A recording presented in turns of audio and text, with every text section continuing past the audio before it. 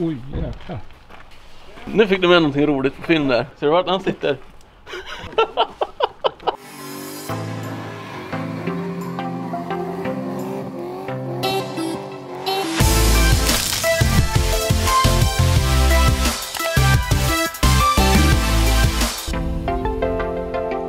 Tjena! Hallå! Douglas! Viktor! Läget? Jo, det känns bra. Ja. Du har någonting udda att visa. Ja, det är väl en vanlig Subaru. En vanlig Subaru? Vad är det här? En Subaru? En Subaru Outback från 99. Jaha. Med 2,5 liters motor. Ja. Och den såg lite släten ut. Ja, den börjar bli till åren. Det är ju så det är. Och vad är det som är speciellt med den här bilen? Den har gått 100 000 mil. Eller lite över den nu. Va? Ja. 100 000 mil? Ja. Nej, som ni. Den börjar ju om då. Alltså på riktigt, har den gått 100 000 mil? Ja, och smakat på en älg. Och smakat på en älg? Jag tänkte precis fråga vad är det som är speciellt med den här bilen, men det fick jag i svaret. Och här ser man, har älgen tagit här? Ja, precis. Framänden av älgen och huvudet och så gick över huven. Och så upp på taket. Så jag tryckte ner taket till ungefär den här nivån. Men jag tryckte upp det igen och så gjorde det bästa av situationen och satte in i ruta. Och en ny ruta och tryckte upp taket. Var det enda? Nej, sen så snurrade jag älgen runt, gled av taket. Och så flög in i bak här. Så det slog ut den glasrutan och den glasrutan. Och så tryckte in C-pelaren här så den vart ju helt platt. Och hur gick det med dig då? Inte en skroma. Inte ens glassplitter på mig. Men varför köper man en bil som har gått 100 000 mil? Ja, kul. Den hade ju inte gått 100 000 mil när jag köpte den. Den hade gått 94 000 mil och då tänkte jag att... Ja, endast 94. Ja, endast. Då tänkte jag väl att det hade varit kul att ta den till 100 000. Hur är äga en bil som har gått så här långt? Vad är det som går sönder? Ja, växellådan har jag fått byta. 98 000 mil hade lådan gått innan vi bytte den. Sen utöver den så har det inte varit något större. Jag har inte ens bytt bromsar på den. Bara belägg. Och sen så skött servicer bra. Byta olja var 1000 mil. Men han som hade den innan, hur långt körde han med den? Han körde 94 000 mil. På hur många år? På 6 år. Men han måste ju ha bott i bilen. Ja. Han pendlar mellan Sverige och Tyskland med bilen för att importera husvagnar. Men vänta, hur många mil blir det om året? 15 000 mil om året då. Nej, han har kört 15 666 mil om året. Ja, som sagt, han har bott i bilen. Och hur har han klarat sig lackmässigt då? Jag säger här att... Ja, det börjar ju släppa lite klarlack här borta. Ja, det ramlar lös. Och rost i. Det kommer i alla sömmar och lite sådär. Det gör det ju. Ja, men den ser ju alltså okej ut för att ha gått så himla långt. Ja, lite matt i huven och sådär. Men är omlackad den också några gånger. Men vi kan väl gå och titta på en annan rolig grej här. Ja. Det är tanklocket. Jaha. Den har ju tankat en hel del. Och varje gång man drar ur tankhandtaget så droppar det ju lite bensin som äter upp färgen. Och sen så blir det så här till slut. Så nu så kan man ju spara saker här nere. Det är ju ingen plåt kvar. Nej, ingenting. Totalt så, om man räknar med lite inflation och grejer så har vi väl räknat ut att den är tankad totalt för 1,5 miljoner kronor. På riktigt? Ja, så det har runnit en del bensin genom rödlarna på den. Och här står det ju. Jajamän. 1 miljon kilometer. Ja, det var ju förra ägaren. Han gillade ju att känna efter husvagnen. Så han backade tills det stod stopp. Ja, och så körde han fram lite och så puttade han på husvagnen på kroken. Det här är också lite innovativt. Ja. Han sätter den på. Enkelt. Ja, design. Ja, hur ser den ut på insidan då? Den klarar sig bra. Baksätet är nytt. Det är aldrig någon som har suttit i det. Är det ingen som har suttit här bak? Nej, nästan ingen i alla fall. Det är som sagt, han har åkt själv hela tiden. Han som hade den innan mig och jag har inte använt det så mycket. Det är ju väldigt fint här. Ja, inga fläckar, ingenting. Ratten har ju sett sina bästa dagar. Den håller på att ramla isär lite grann här. Han har nog varit vänsterhänt, han som har kört den. Han verkar inte skjutsa någon heller. För att det här var också väldigt fräscht. Ja, exakt. Det är väl jag som har använt det sättet mest. Där står det 99 000. Ja, han bestämde sig för att inte gå längre än så. Den har gått 1000 mil över den mätaren nu, så jag har fått räkna med trippmätaren, så varje gång den har slått över 1000 kilometer så har jag skrivit ner på en lapp. Och finns det någon dokumentation till den här bilen då? Ja, handskfacket går ju nästan inte stänga för att det är så fullt där inne, så vi kan ta en kik. Här ramlar ut grejer. Så det är väl nästan alla besiktningspapper och alla kvitton och allt som är gjort på bilen ligger här innanför. De senaste åren har det ju gått skapligt bra. Det har varit lite så här små lampor och sådana små saker. Men nu sista besiktningen vart inte så jättebra. Rost i tröskeln bak som var lite för nära bärande. Och så var det lite disiga ljusbilder, en lampa som satt lös, något dimljus som hängde lite dåligt, handbroms som tog dåligt och så fjädrarna fram hade gått av ett varv på varje sida. Oj då. Vad har du för framtidsplaner med den här bilen då? Jag ska faktiskt göra mig av med den och jag ger bort den till en kompis till mig som har krockat sin bil. Saken var att han åker jorden runt, eller har hållit på med det nu i 1,5 år. Så nu hade han ingen bil att fortsätta med. Så då blir den här en bra kandidat till att fortsätta resan med. Den är ju lite svår att sälja, så svårt att lägga ut den på Blocket och förklara.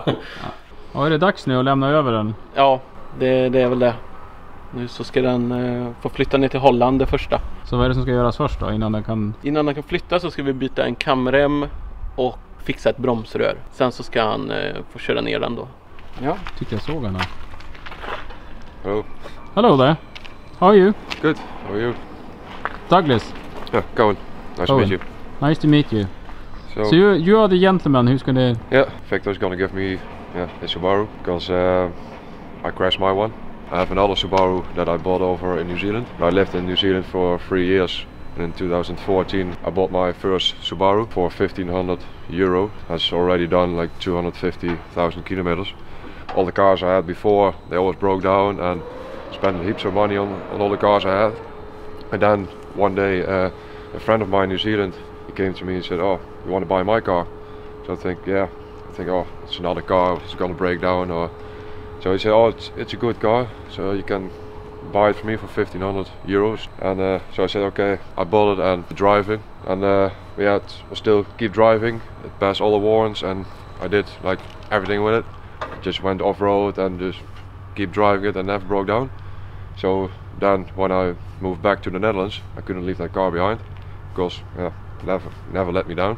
So I shipped it back to the Netherlands, and when I was over in the Netherlands we drove to Switzerland and Italy and Austria. Jesus. And then I came up with the idea to put a big world map on the bonnet so I can show everybody where the car was being.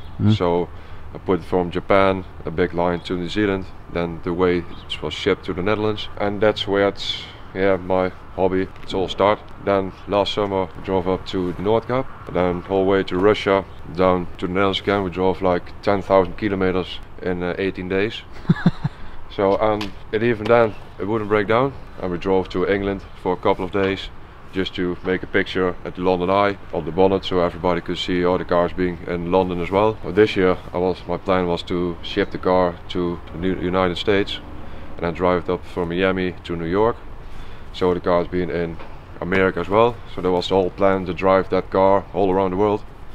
But then 2 months ago, I was driving on an ice road. The car started slipping and I was driving too fast. That's my fault. Hit a tree with 80 kilometers an hour. Everything broke on the car. Even the crankshaft, the engine broke. There's nothing left.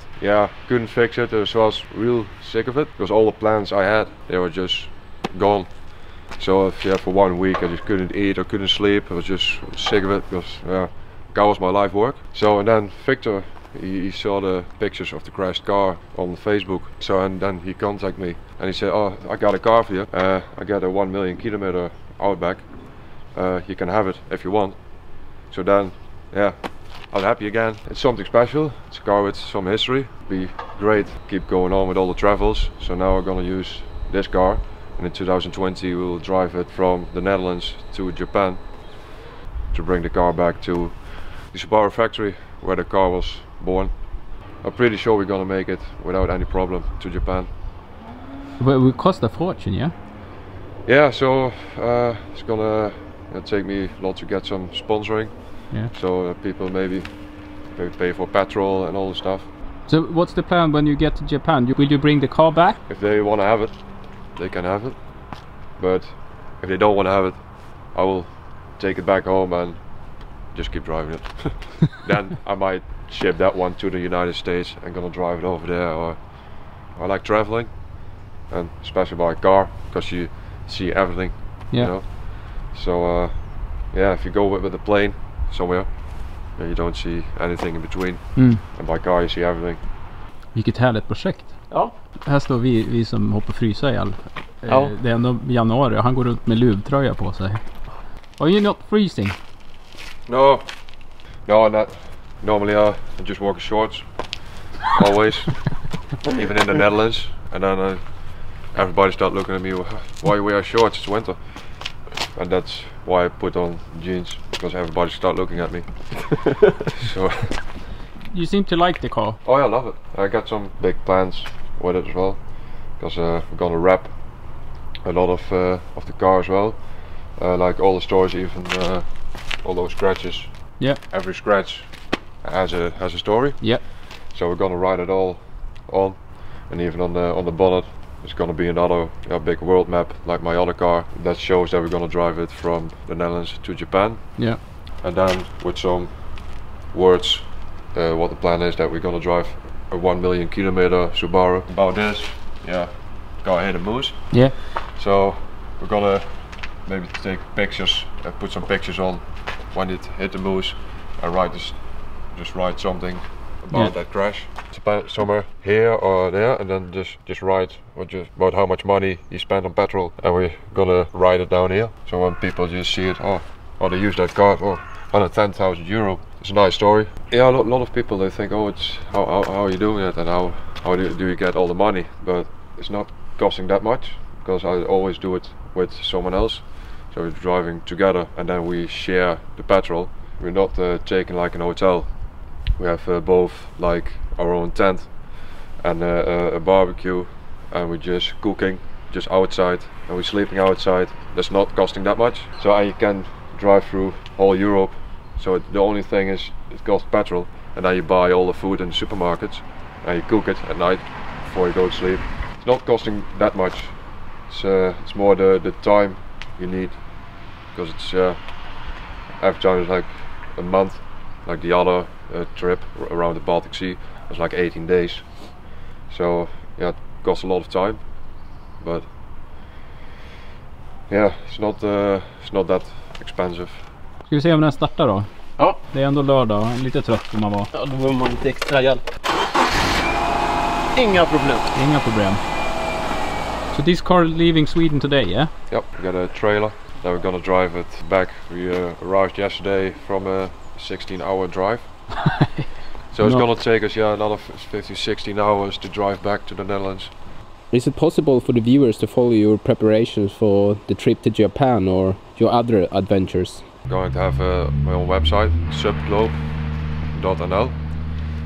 Came up with the name because I'm traveling around the globe in a Subaru. So that's why Subglobe. So that's the website. And on the Facebook page you can follow all the travels. Yeah, that's the main thing. Just to drive it up to Japan and show that to the world, that everybody has to buy a Subaru. Yeah. So really nice to meet you, yeah? Yeah. And enjoy your trip back. Good, thank you. Bye! There it goes. Next stop, Japan. Men hur känns det då? Både tråkigt men ändå väldigt bra, för att det blir en rolig grej av det. Jag hade ju aldrig gjort det. En rolig historia blir ännu roligare, tror jag. Ja, det blir det. Får vi se hur fortsättningen blir.